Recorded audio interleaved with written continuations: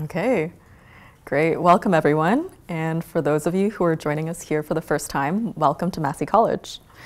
Massey College is built on land where many Indigenous people have lived. It is the treaty lands in the territory of the Mississaugas of the Credit of the First Nation, as well as the traditional territory of the Wendat and the Haudenosaunee peoples.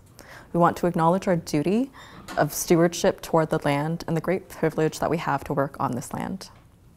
And in the context of this Massey dialogue, I think it's particularly germane to acknowledge the disproportionate impacts of climate change for specific populations like Indigenous peoples of Canada, whose food systems, livelihood, and culture are deeply affected by it. My name is Zhao, and I'm a third-year PhD student studying health policy at the Dalla School of Public Health, and I'll be moderating today's session. While my PhD body of work focuses on primary care and health policy, I've become increasingly interested and involved in climate research in the past years. It's an issue that affects everyone, and in my opinion, one of the most important topics of research that we can take on. This is why I've gathered us here today to talk about the intersections of climate and aging. And though our topic is about specifically climate and aging, will likely span much broader than that, from ethics to political economy to social policy and beyond. So you're in for a great ride. We have two incredible leaders, scholars, and thinkers with us today, Dr. Ross Upshur and Dr. Peng. We'll begin today's session by a bit of an introduction about climate change and aging, and then Ross, Ido, and I will be in conversation for about 30 minutes, leaving us ample time at the end for questions. We'll have about 10-15 minutes for questions from both people in the room as well as online. And finally, this Massey dialogue exploring the intersections of aging and climate is held in partnership with the Collaborative Center for Climate, Health, and Sustainable Care. So with that, I'll ask Dr. Ross Upshur, one of our panelists, to give an introduction to the Collaborative Center. Thank you, Jane. It's a real pleasure to be with everyone today. So I'm going to very briefly introduce the Collaborative Center for Climate, Health, and Sustainable Care. It's an EDUC within the ecosystem of the University of Toronto.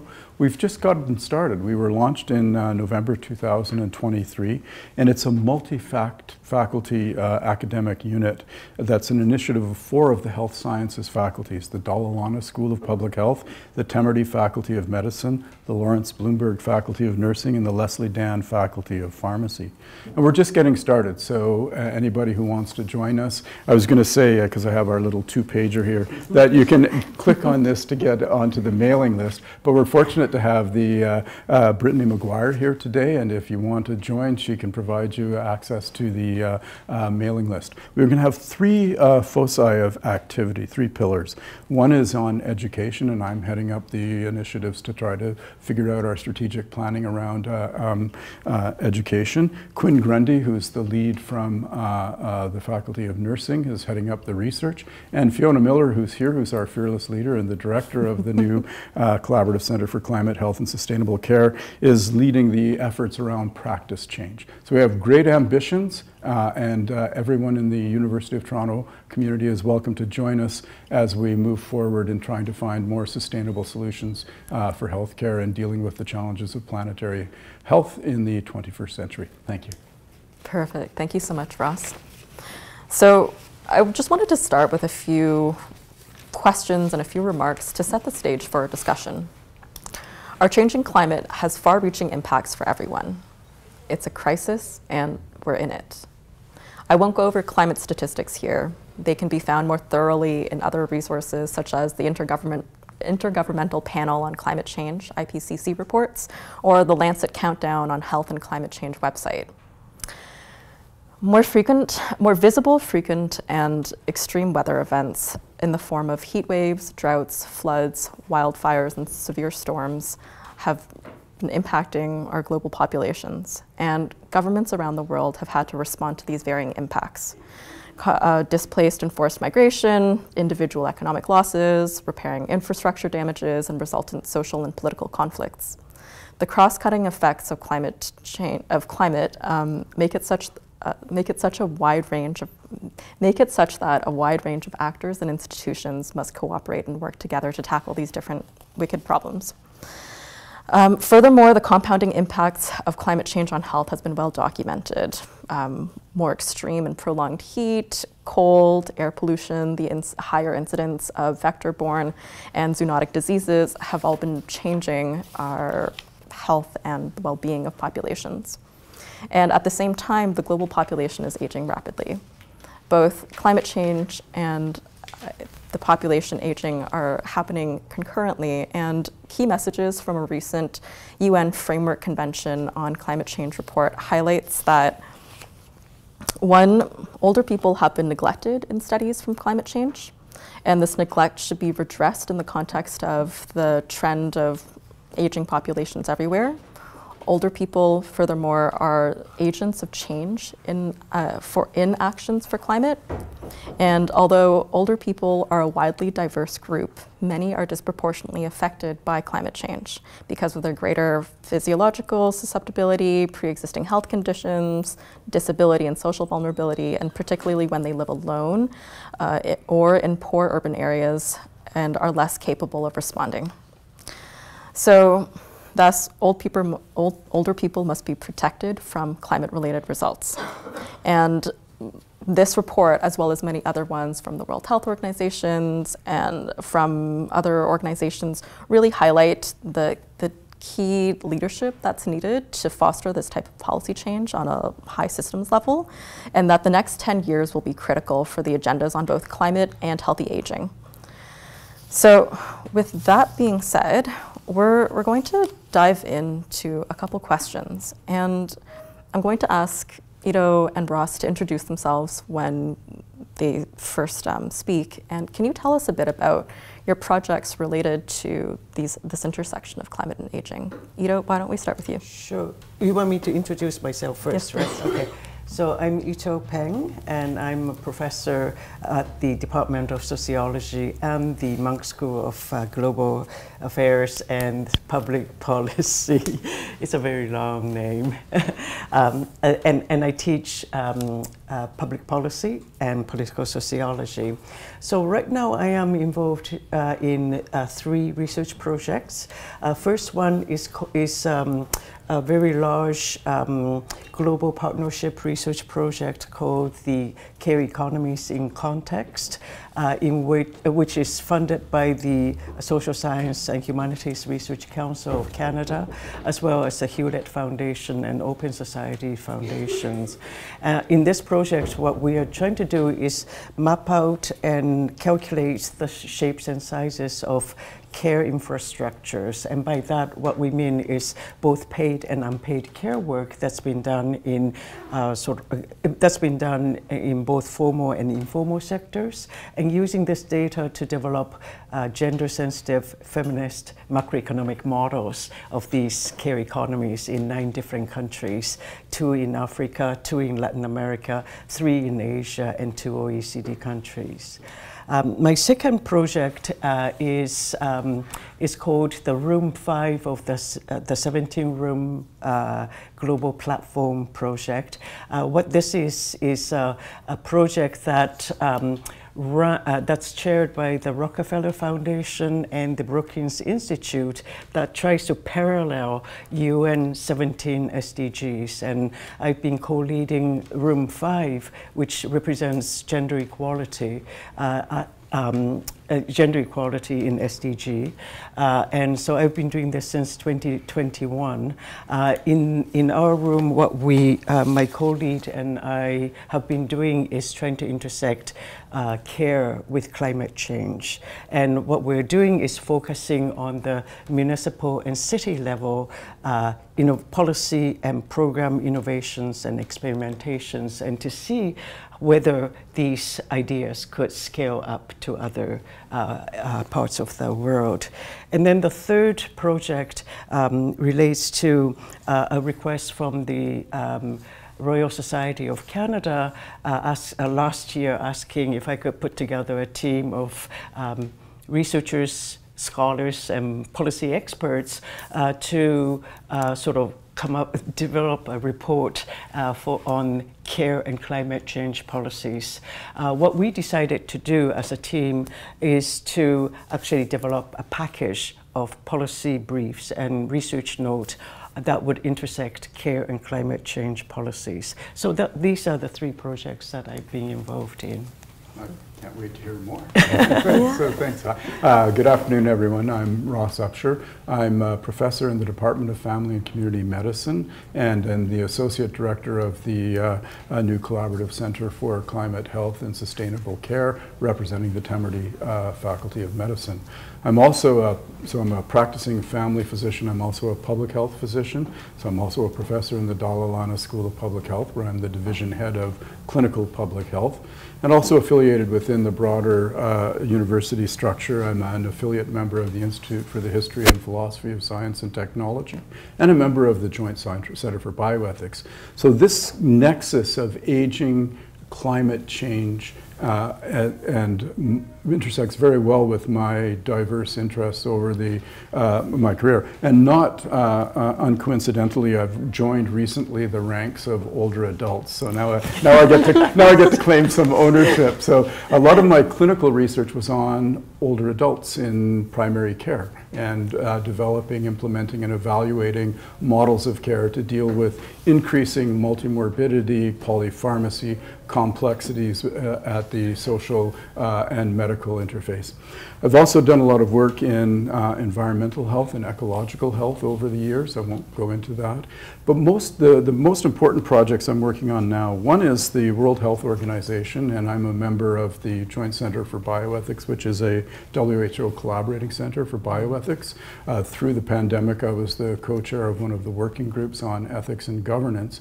And what they've identified, and it's coming out of the new work plan from the World Health Organization, is climate change as one of the big issues, as Jane has pointed out, and I think as everyone in the room knows.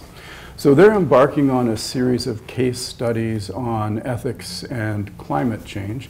And when I got wind of this, I said, you need one on aging, ethics and climate change. So I'm actually leading that project. On a more technical level, as I say, I'm the division head of a division called Clinical Public Health, which is trying to break the solitudes between healthcare systems and public health to create greater integration. And one of the projects we had, which was a little passion project, was how is it that we can alert populations who are at risk from adverse health consequences on, environmentally sensitive days, we'll call them. That would be adverse air quality when the AQHI, the Air Quality Health Index, is high, when heat exceeds certain thresholds, when it's cold, when pollen counts are out. So we developed a technique of working with electronic medical records in primary care to send text-based alerts to patients at risk. And it kind of worked, surprisingly. And now we're trying to build out a dashboard, a suite of information and alerts that can connect patients and clinicians. Because oftentimes clinicians do not make the linkage between an adverse event in the environment. Good example again, Air Quality Health Index. It can be high on it for a couple of days, but the health effects are not immediate. They're often lagged. So clinicians and patients need to know so that proper diagnosis, but also it's an opportunity, so this is the clinical public health part of it, there's an opportunity for prevention. You can educate patients to be alert to and aware of those external factors in the environment that impact on their health and take proactive steps. So we're building that out. So that's what I'm doing in this space. That's amazing. Thank you both, Ross and Ito, for the breadth of the work that you're doing. And I think, oftentimes when we think about these issues, we start diving into solutions right away, right? We start thinking about, okay, well, what's the next action that we need to take and what problems do we need to solve? But I think this intersection of aging and climate is quite nascent, and there isn't a lot of really good data or really good literature on it yet, and with only really a few landmark reports being published recently. So I think the framing of this issue is really important, and I wonder from both your different perspectives and backgrounds, Ross and Ito, if you could tell us a bit about how you think this issue should be framed. Yeah, thanks, Jane. So you mentioned to some, there is a paucity of discourse, so to speak. But one really useful document is that UN Decade of Healthy Aging. We are in the Decade of Healthy Aging from 2021 to 2030, but it's also subtitled In a Climate Changing World. So I think this is a really useful report for framing some of the issues. And what I liked about it is they talk about 4 pillars of activity. Mm-hmm. So one of the most important ones, and it relates to sort of normative discourse writ large, is combating ageism. And I think that's an incredibly important dimension, and they articulate all of the ways in which climate change and ageism interact, because oftentimes older adults are not thought of in plans for mitigation and adaptation. So the other point is they talk about age-friendly communities, and this book links to the more intersectoral work that needs to be done in terms of the built environment. So one of the things we do know is that globally, older adults are at incredibly increased risk during high heat days. And there's been no shortage of well-documented, this is where the research is clear and unequivocal. As the heat goes up, mortality goes up, and most of that mortality falls upon older adults, and disproportionately, in equity terms, against different populations within that. And if you looked at the last IPCC report, they've got this, scenario of what world heat days are going to look like at 1, 2, 3, 4 degrees rise, and you will see that what we now consider to be an extremely hot day is going to become the rule, not the exception, which means that we need to be proactively thinking about a multitude of ways of building, age-friendly communities to address those threats. One of the things that I like most in the UN report is they talked about the importance of integrated primary health care. And this is something I feel very passionate about, not just as a primary care physician, but integrated primary health care talks about the integration of essential public health functions and primary health care across the spectrum of, the classic public health activities of health promotion, health protection, and disease prevention. But the primary health care is about basic services and needs, and that aspiration that the WHO has come up with is to have primary health care available to the entire global population. And they also have a focus on long-term care, and we know there are problems in the long-term care sector if we want to become really local. If you've ever been in one, they don't often have the greatest heating and ventilation systems, and heat stress is a common experience of people who, older adults who live in long-term care. So as we're thinking now, you've heard the policy discourse, one of the ways to deal with the increasing aging population in Ontario is to build more long-term care facilities. What a great opportunity to do that in a carbon neutral, sustainable way. And I think we need to advocate for, and all of the design architecture is there. We can use geothermal. There's lots of things we can use to build these, sustainable long-term health care. And as an advocacy point, why shouldn't we put some of our primary focus on building these sustainable health systems in the long-term care sector? I think our older adults are deserving of it, and I may end up there soon. So I think that's I think they've provided a really nice framing for it. Now, what they don't get at are some of the issues, and maybe I'll just stop here and we can come back to it, are some of the deeper normative issues. Why should we care? What are the kind of theoretical underpinnings of our obligations to older adults? But I'll pass it over to Ito. Well, I'm glad you mentioned about the UN's healthy aging sort of concept and the sort of 4 pillars of activities, because it's kind of ironic, Nick, because as a political economist, I'm now sort of I was thinking about, in terms of the framing, what WHO has been sort of advocating, which is the sense that WHO since 2002 have developed this notion of one health, one planet, one health concept. Basically, the idea is that the human health, animal, plant, and the environment, including the ecology, these are one system that are mutually interdependent on each other. And I really like that notion of interdependency, because when we talk about the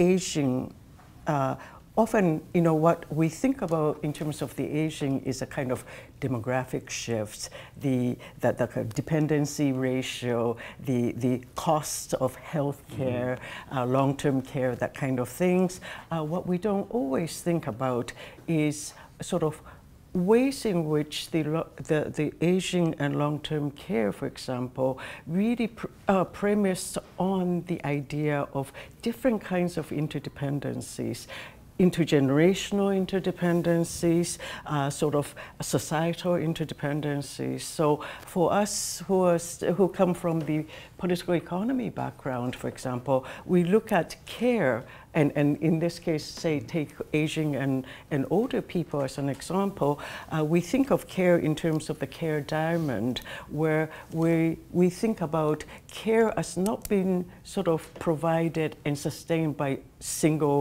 one unit, one person, but in fact it is a sort of care is a result of the kind of societal infrastructure made up of key societal and economic institutions and actors. And four of the key institutional and actors and institutions are sort of the family, the state, market, and community or the civil society. And that, depending on which society you're in, which countries you're in, the proportion of these sort of the weight of the responsibilities that say care of the older people fall in depend on a different combination of these four institutions. But together, what we know is that no single institution, for example, family alone cannot, provide all the care for the older people. Market cannot possibly provide all the care for all people. And so it is really that sort of, what is really important is that kind of the organization and interdependent nature of all these societal and economic institutions and actors that come together to provide care and sustain the care system. And so I think of, climate change and care, aging society in terms of that kind of different kinds of interdependencies. So take climate change, for example.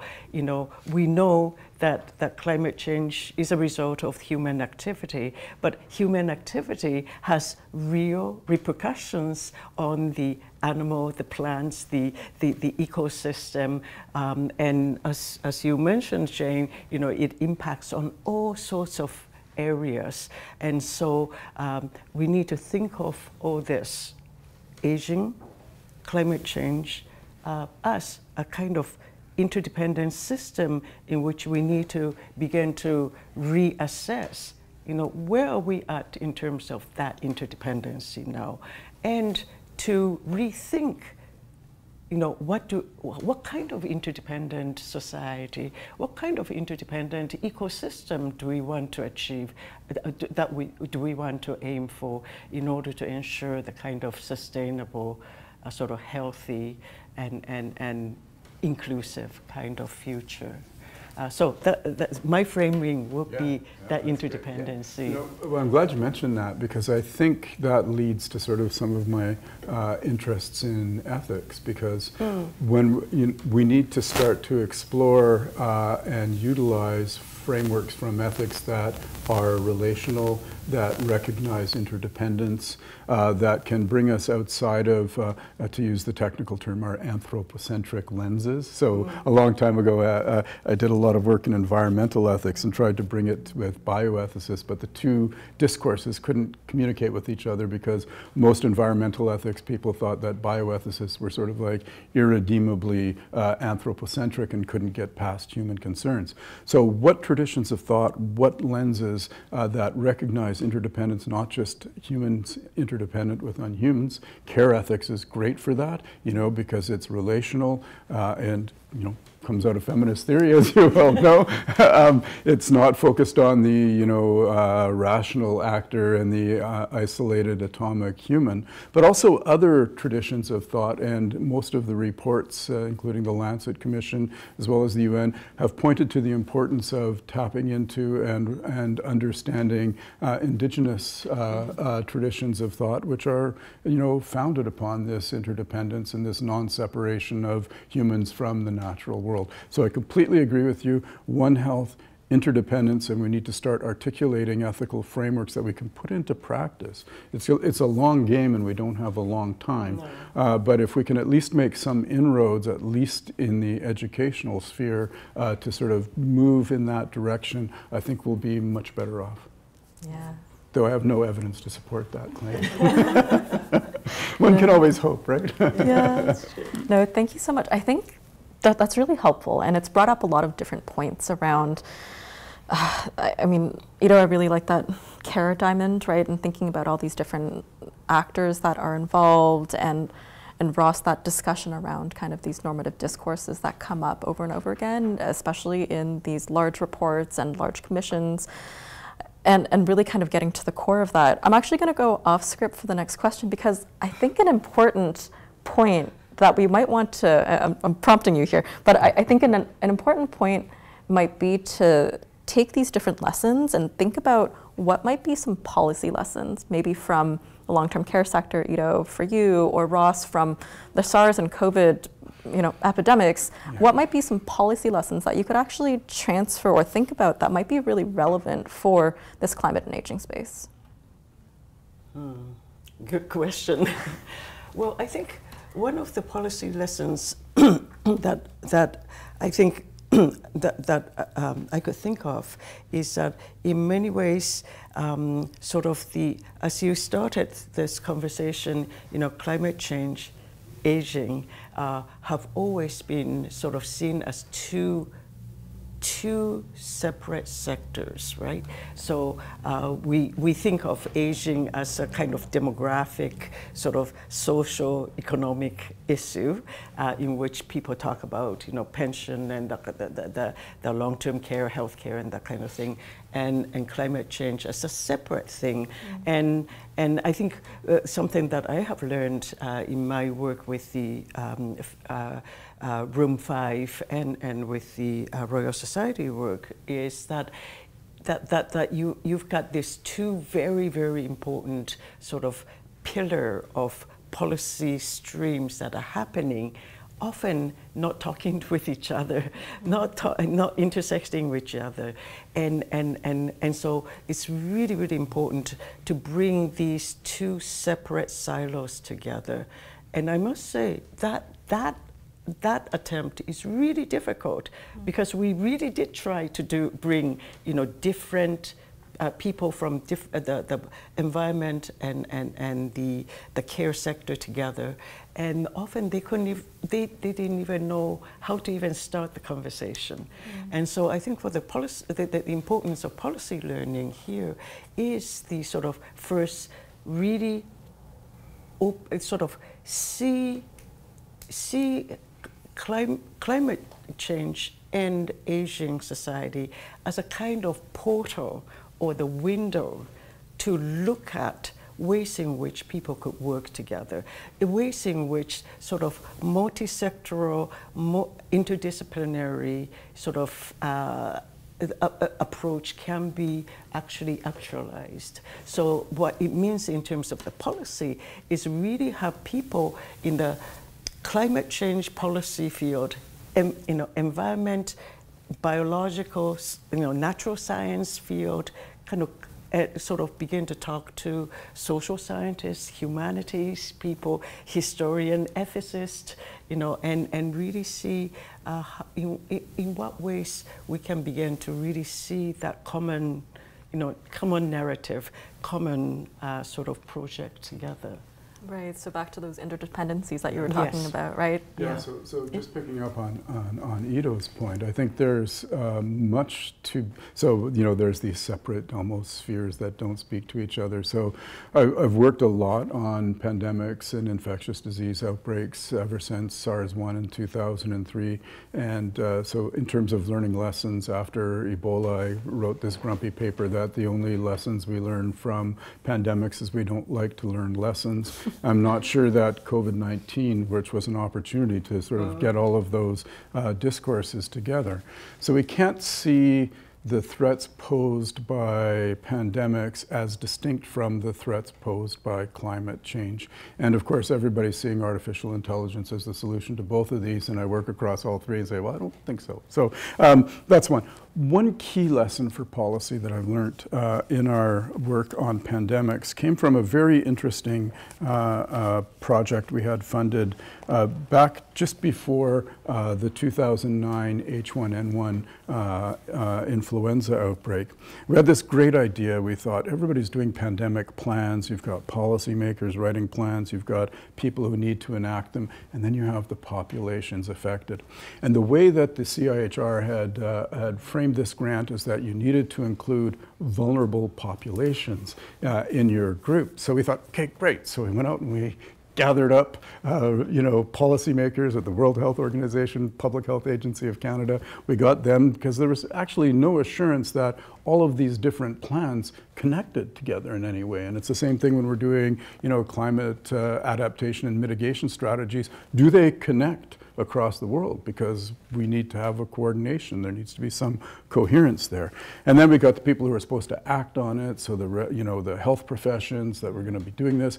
And then we got the vulnerable populations together. We all sat in a room together, and at the, for an hour to share our common learnings. And then we were going to come out in plenary.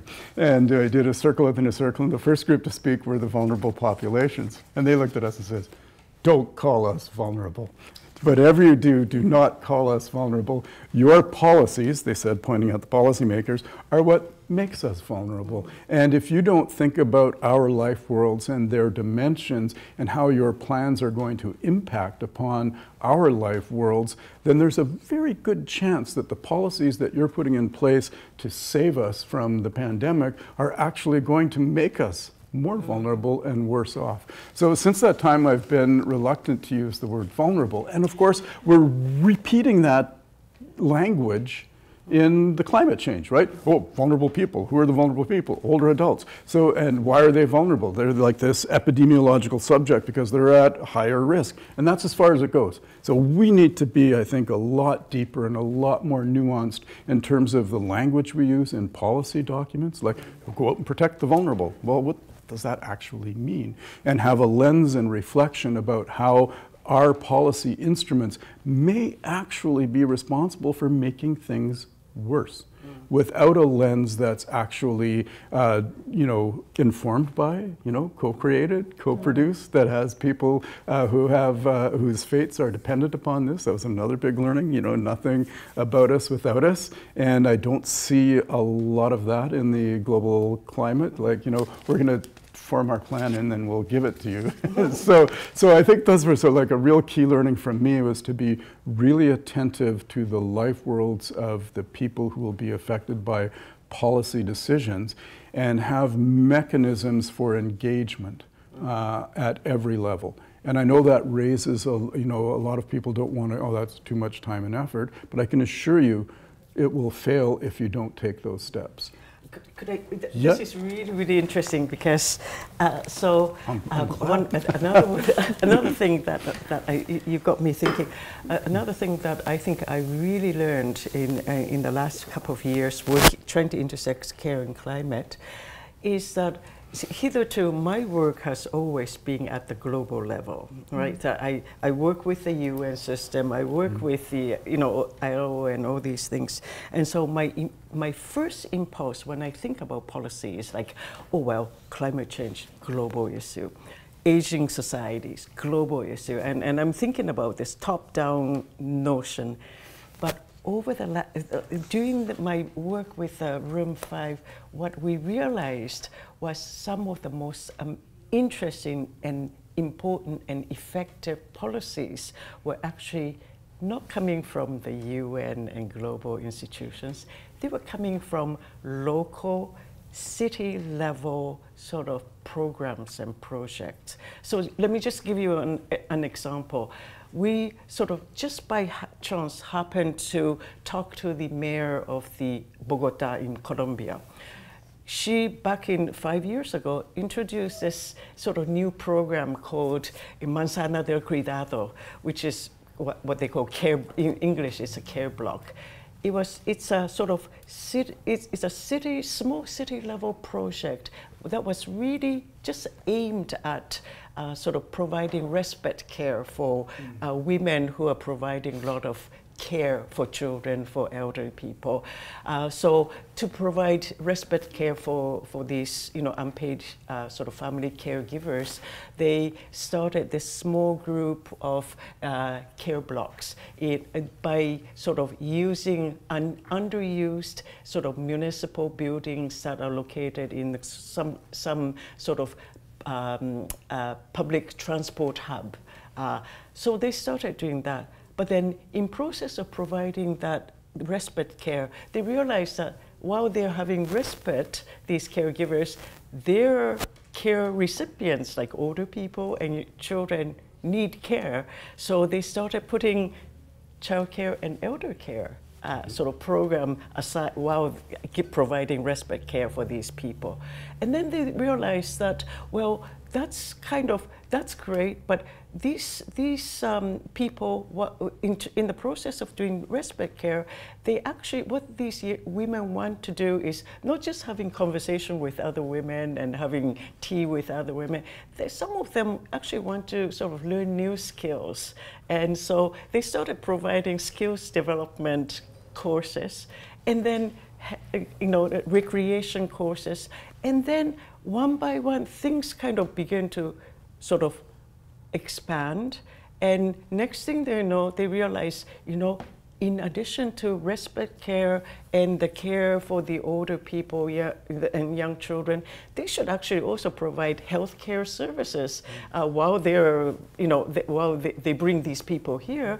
And then they realize that, in Colombia, women still do laundry every day. You need to do laundry every day, and not everybody have the laundry machine. Well, so they start putting laundry machine to it. So before you know, it became almost like a shopping center for care services of all sorts.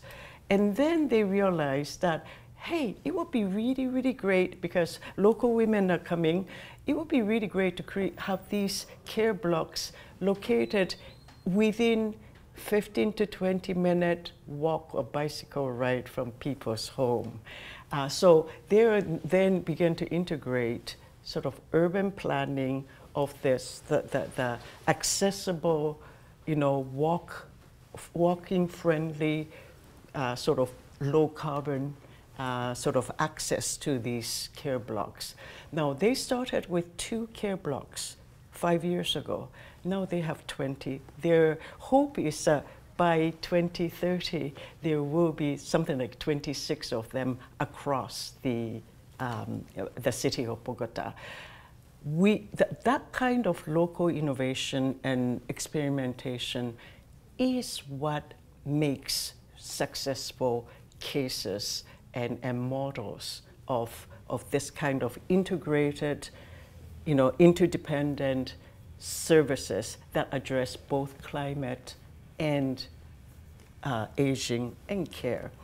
What we have done in our project is now we have actually applied and got IDRC grant this year to scale Bogota's Manzana del Cuidado by adapting that to Freetown, Sierra Leone, because Freetown, Sierra Leone's mayor really likes this idea, and she thinks that this will work in Africa as well.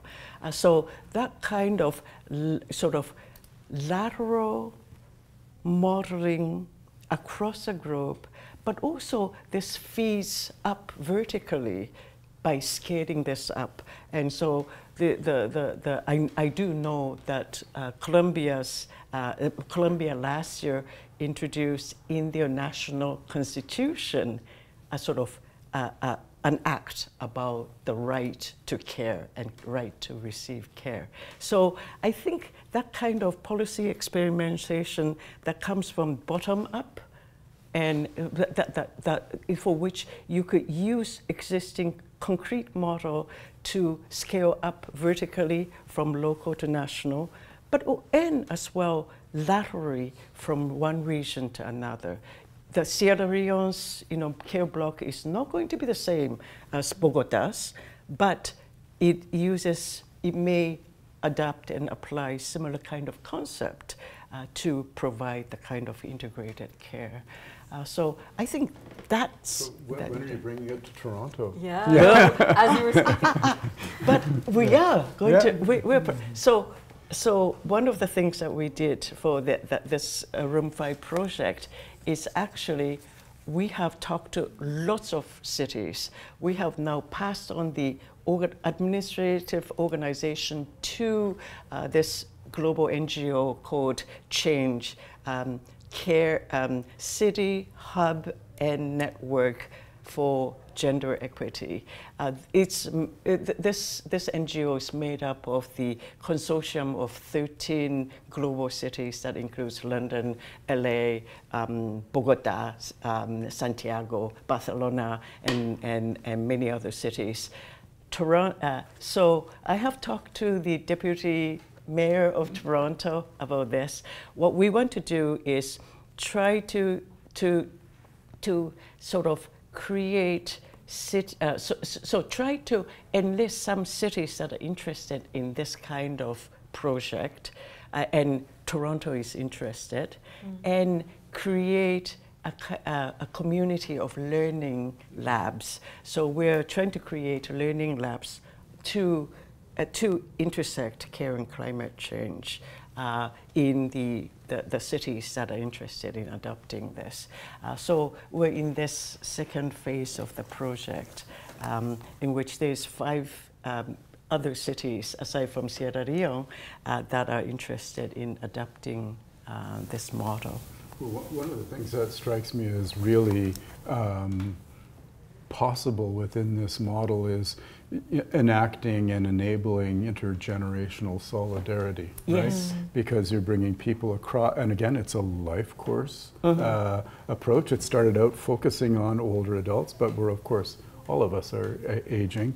But bringing that, one of the concerns when you read the literature is this notion of inter and intra-generational justice, and concerns that, our generation has basically laid waste to the planet, and the next generation probably doesn't owe us much on account of it. But so these notions of intergenerational solidarity, of bringing, I think can be enacted through that kind of model. I think that's really important.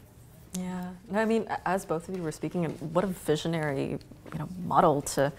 And as you were speaking about that, I was thinking very much from an envious position in Canada, right? I think that's where I was saying, well, why are you bringing it to Toronto, about this idea of being able to really scale that up and really have this actually enacted and in a constitution, right? Have it at this highest level of policy, and then have both this bottom-up but top-down approach as well. And then, something that's come up over both of your comments is this idea around the money that goes in to fund this, and perhaps the structures within, whether it's the Canadian Institutes of Health Research or IDRC or other grant agencies, that need to be able to think about all these different actors that need to come to the table in order to do this work and do this work properly, right? That relationship aspect, but then making sure that that representation is there, so that, Ross, as you were saying, right, nothing about us without us.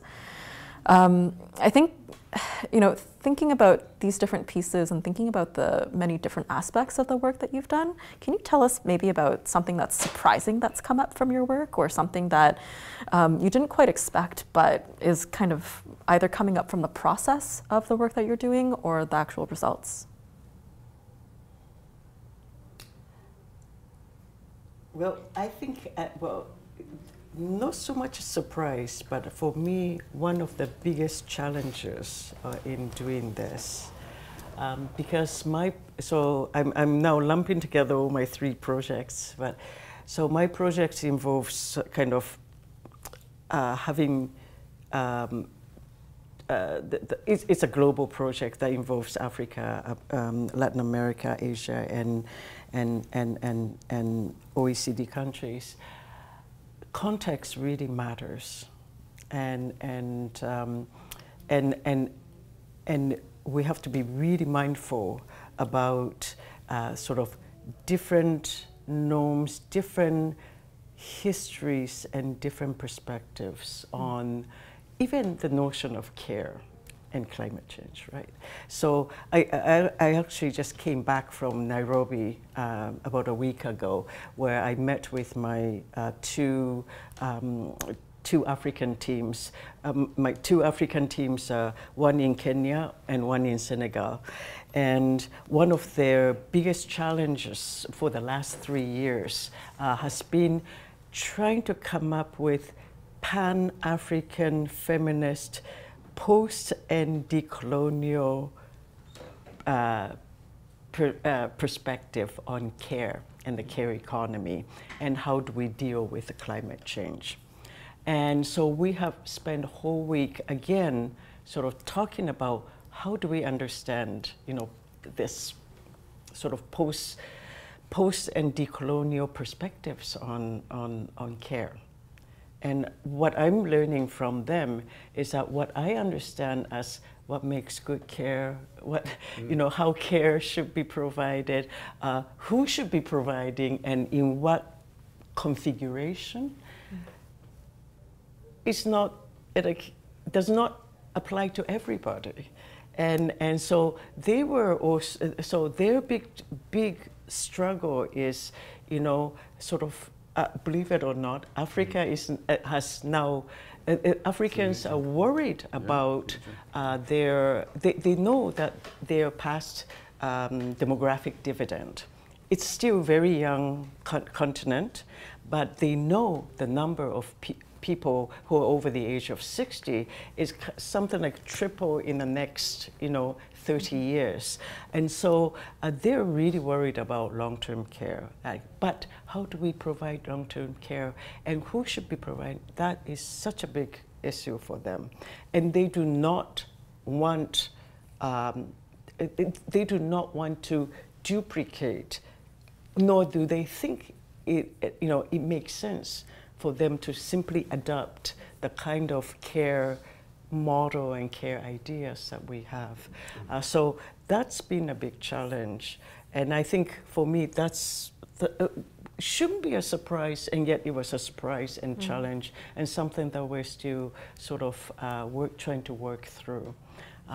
There isn't the right solution, but maybe in the process of working through this, that we could kind of really learn about, not just about African sort of care model, but also reflectively learning African care model, I think I might be able to learn more about our North American care model that I simply assume as natural. Yeah. Mm-hmm. I think what surprised me most when I first started to draw these threads together was the comparative void at that intersection of aging, climate change, and ethics. To the point, as I was mentioning earlier, we had tried to get a grant focusing on it a couple of years back, and people said, well, that's not, why? What's interesting there? So either I'm barking up the wrong tree, but I don't think so. But what surprised me is the absence of concerted attention, given that these are massive, pressing drivers, not just on health systems, but on member states, social systems. And so we need to rapidly, I think, bring these together and have a productive discussion about how we're going to proceed. And I've heard some really interesting ways of going forward today, which is really nice, which I can advocate for, right? Yeah. Yeah, that's really wonderful. Thank you both. I think and I'll ask you this one last question, and then we'll turn to audience questions. But if you would leave the audience with one message about climate and aging, what would it be? And I'll challenge you to do this in 2 sentences. Ross. Oh, thank you. Yeah. Well, I think it's actually contained in the, I'm just looking for the language used in one of the reports that really there's, you can't, healthy aging is not possible without a healthy planet, is one. And we cannot proceed without engaging with older adults. There's a wide number of reasons why we would want to. That's more than 2 sentences. I'll stop there. Yeah, rather than giving the laundry list. So yeah, we cannot address climate change without engaging. Look, climate action cannot succeed without older people. There you go. Yeah, there you go. The title of our talk. The title of our talk. Yeah, that's my takeaway message. Thank you. Well, I don't know. After you would be hard. I would say, we remember different kinds of interdependencies. Climate change and aging population are the most effective and powerful portal to understand and reassess different forms of interdependencies. Wonderful. Thank you so much both. We got the musical accompaniment. I know, and we have musical company in the background. Yeah. We're not sure if folks online can hear that, and hopefully not. So with this, I'll open it for the audience online and in the room. If anyone has any questions, we have both a mic as well as people who can float around a mic. So yeah, why don't we go Peggy and then up to Noah? Hi. Is it on? It's just for everyone online. Oh, okay. Hi. Thank you so much for that wonderful talk, and it was very insightful. I do have a question. I hope it's not too lengthy. So I want to kind of focus on something that you mentioned, that our policies making us worse, right? And I want to situate that in the space of long-term care homes, because that's where my research is. I'm a postdoc at the Institute of Health Policy Management and Evaluation, looking at the physical and psychosocial environments of long-term care homes. I'm also a landscape architect. So in long-term care homes, that is highly risk averse, with a huge focus on fall prevention and infection prevention control. We know that the mechanical system is often imperfect, but they do rely a lot on it. And the staff cannot keep the doors open because it will throw off the mechanical systems. And they also cannot open the window wider than a couple of inches. So that leaves very little fresh air in these homes. Now, to exacerbate this problem, majority of the doors in the courtyards or to the outsides are locked, and not enough staff are there to assist older adults to get outside. And the microclimate in those courtyards are often too windy, too cold, too hot, too sunny. So there's a lot of reasons why they can't bring them outside. Now, for the homes that are underway, to maximize the very little funding that they have to build long-term care homes, they try to squeeze the most they could, right? By building these mega homes that are 300, 400, 500 beds. So with that comes with barriers to going outdoors. So as you can imagine, because we're building up, this vertical nature of these homes could cause more problems. So we know that this is a problem because we also know that in research, access to going outdoors to the natural environment impacts our health outcome. Outdoor spaces are built currently, so now I'm putting on my landscape hat. So these outdoor spaces are built not as a network of landscapes that could potentially help with the environmental solutions that we could have to address climate change. Instead, the quality of the environments vary across long-term care homes. I've been to more than 30 of them. So by variation, I'm talking about concrete pads as the outdoor space to really beautiful gardens, right? So the variation is wide. So here's my question. What might you suggest in terms of funding and collaboration that often overlooks the impacts or the benefits of these outdoor environments for ecosystems, for biodiversity, soil retention, cooling and shading effects that we could have from trees. So what kind of collaborative efforts could there be and help with funding to make these outdoor environments more accessible and more contributing to, I guess, more environmental benefits? Yeah. So I think it's pretty straightforward, the answer to that. One, stop abusing older people by, warehousing them. We've learned that in the past. One way to sort of come around that, and I'm not a policy guy and I have no idea where the money comes from. I sort of do. It comes from tax revenues. And who are the residents of the long-term care homes? There are relatives and citizens. So it's a priority and resource allocation issue.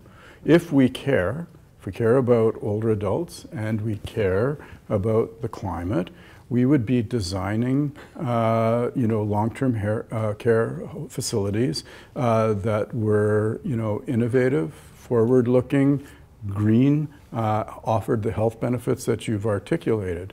So that takes advocacy, right? So when we start to see these great big warehouses coming up, we got to say no. That's not the way we want to go. We've got the capacity to vote out governments that support these. And you, as someone who's at this interface, you can advocate. What about a design challenge, So even if we're going to build up, are there ways that we can build up that include green principles? So I worked for a long time at Bridgepoint, which was designed to be a green building, and it's a beautiful facility. So we have the wherewithal, we have the know-how to do this. We just have to care enough to allocate the resources to do it. And failure to do so tells you everything you need to know about how we think about aging populations and older adults. It's classic ageism at the architectural level, right? So I think, we've got to get proactive and advocate. Because there's better ways to do it, right? That's latent in the question that you posed. So I have a slightly different answer, and it comes in two parts, kind of funny. One is I really want to trouble that systems, policies, health, long-term care policy system architecture itself, meaning that one of the problems I think that you're raising about long-term care homes is that it's a kind of last resort sort of dumping ground for the older people who can take care of themselves, right? And it's what really amazed me, and I have done research on this, within the OECDs, Canada has one of the highest institutional rate for long-term care of OECD countries. And we are relatively still very young country compared to countries like Japan or South Korea, right? The reason is that although a lot of people talk about the importance of the continuum of care for older people, we don't have the continuum of care because our system is kind of divided either in social welfare, for which you get maybe care for some kind of personal, PSW care for some people based on their income level, and then there's a gap, and then health care. Right? And there's no system of long-term care. And I think the problem is that what it does is, because there's no continuum of care, people are not provided with care from early stage all the way to when they really, really need long-term, like institutional long-term care. If you look at Japan or South Korea, Japan right now, nearly 30% of their population is over the age of 65, right? They've been dealing with aging society since 1990 when I was still teaching there. They introduced,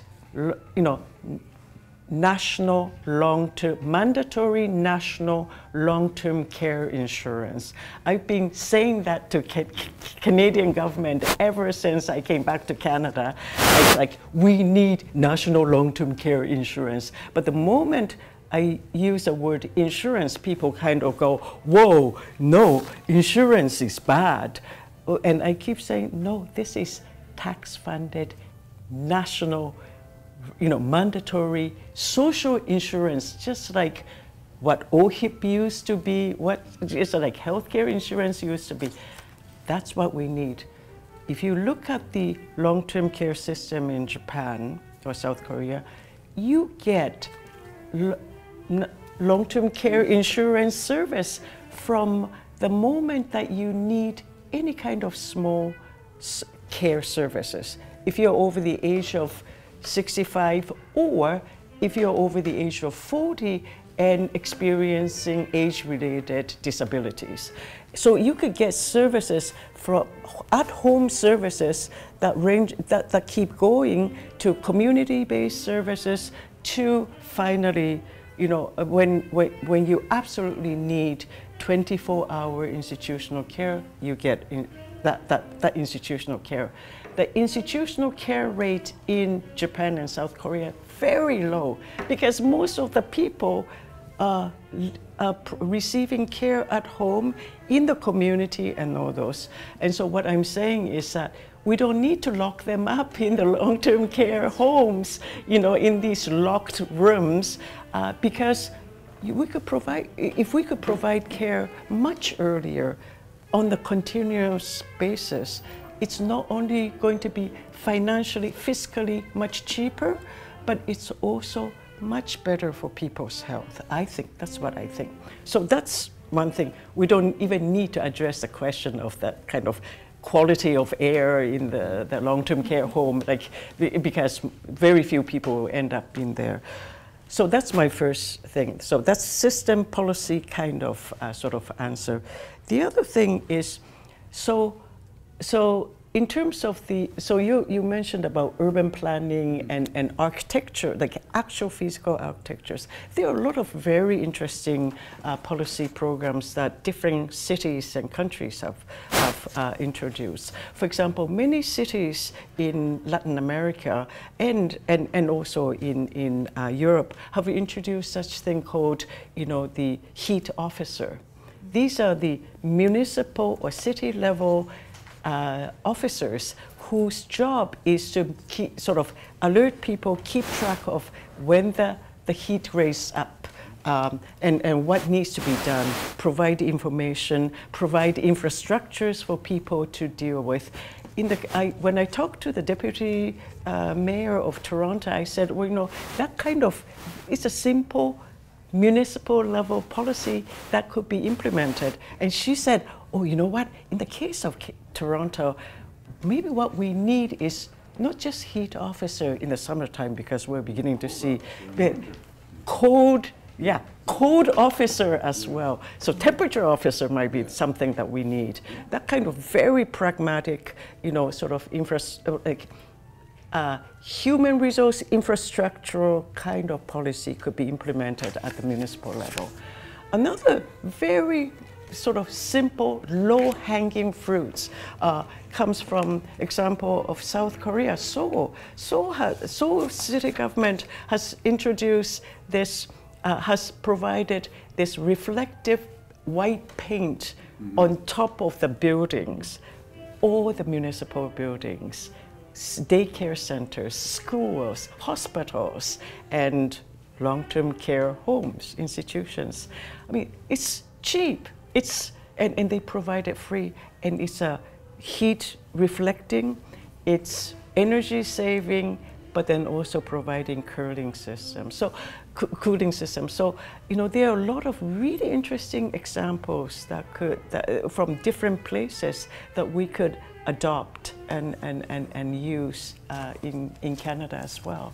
So that's just two answers. Thank you so much. I'm mindful, do we have any questions online first, Zhao? No? Okay, great. So we have two more questions in the room. Why don't we take them both, and then we'll try to answer both, and then we'll wrap up. Thanks. Okay, good evening. My name is Otto. I'm a junior fellow here, and I missed the earlier part of the conversation because I was coming from class. So my question is two-pronged. How serious and how just can we get about climate change And let me give some context to my question. So how serious can we get? We talk about COP28, COP29, all of that, and then we see the thousands of people that fly to these events, you know, and we know the carbon footprint that is left with, you know, flying all of those people to those venues, and of course the waste that will come out from events like that. So how serious are we supposed to get about climate change, and then how just can we get about climate change? I like the fact that you bring up Africa. I'm African, I'm Nigerian, my problems are African, I think African. Now, we are talking about climate change and all of that. There's a lot of extraction going on, crude oil and all of that, and most of this is done by companies owned by the West. Now, it makes you to think about neo-colonial ties to some of these things. Does climate change only affect people in the West? What about my people back home? And then we talk about renewable sources of energy, lithium and all of that. You have to extract that. We have lithium in Nigeria. We have Western companies coming to extract this lithium and using it to make rechargeable batteries and all of that, which is a renewable source of energy, but it causes another problem for the environment through extraction. So how serious and how just do we need to get about climate change issues? Thanks, Atuto. Just some small questions for the end. Noah? Hi there, Noah Khan, junior fellow here at Massey College. And my question is essentially, like, could you locate this conversation in context of sociocultural imaginaries around older people and climate? And what I mean by that is the media narratives that we tell about older people, the conventional expectations of the types of emotions you're supposed to have in relation to older people or in relation to climate, just in terms of maybe providing insights into, for instance, if somebody's working in the humanities like myself, and doing sociocultural work, what that might look like, or what are kind of good paths forward for that type of work. Okay. So I have a two-word answer. How serious? Very. How just as possible. And, you know, hearing, you know, our focus today wasn't on sort of the broader issues around our own commitments, you know, lots of things we can do academically to reduce our carbon footprint. With respect to your, you know, observations around the inequitable distribution of the burdens of climate change, you know, it's very clear. It's been well established that the carbon footprints of high-income countries and their extractive behaviors have had impacts on other parts of the world disproportionately and perhaps unjustly. And, you know, the reparations and damage fund is a small little gesture towards redressing that. But those are points well taken and points that need to be integrated into our thinking along these paths. So, Andrew. Yeah, I was going to say very similar. It's important, and we will have to do it now. I mean, what you're raising is a really large global political sort of tension, right, between sort of the unequal distribution of resources and extractions and sort of development strategies. I think those are the kind of issues that we really have to deal with that we have not actually seriously dealt with. You know, that even COP28 sort of issues got raised, but it sort of stays at that debate level and not in a kind of serious sort of redressing sort of solution. I think for me, sort of, as someone who lives in global north, I think, you know, one of the things that that I would like to continue sort of thinking is that I believe that we could each do something, even little things, you know, in our everyday life to ensure sort of low carbon footprint, to ensure sort of that climate justice happens. And it is, you know, it is one thing to go to COP28 and so kind of yell at each other and say we have to do something about this. You know, there has to be some kind of global compact on, you know, the climate justice. But I think what often we forget is our everyday practice, that in everyday life, small things, even like how much are we, recycling, how much are we reducing, carbon footprint, that kind of everyday personal commitment to the practice is what makes, I think, ultimately make difference. So I guess what I'm saying is that we need to do immediate personal thing, action, as well as sort of trying to advocate at the global level. In terms of the sort of your question about the sort of collective imaginaries about, I think it's a very difficult and interesting issue, because that kind of collective imaginaries about aging, about what is care, what is our vision of the society. I think at one point, sort of, at one level, we know sort of that there's difference in societal, sort of, among societies in terms of that collective vision, collective imaginaries. But I also believe that those collective imaginaries and narratives change over time. And so when I think of culture, and I think of culture as not a static thing, right? Culture is a moving, evolving, sort of evolving thing that evolve as we practice that culture. So I'm both hopeful in that, as our ideas change, as our practice change, and as our practice change informed by policy, incentives and policy tools, that our culture and our society will change. But that evolution is going to be very slow. It's not going to change tomorrow or next week, but I'm hopeful that it will change over time. And just to sort of build on that, I think there's huge opportunity for humanities scholars in this space. We're hoping to get a grant funded that brings, poets, artists, philosophers, and social scientists, as well as healthcare researchers, to talk about what is a realizable utopia for aging in the 21st century.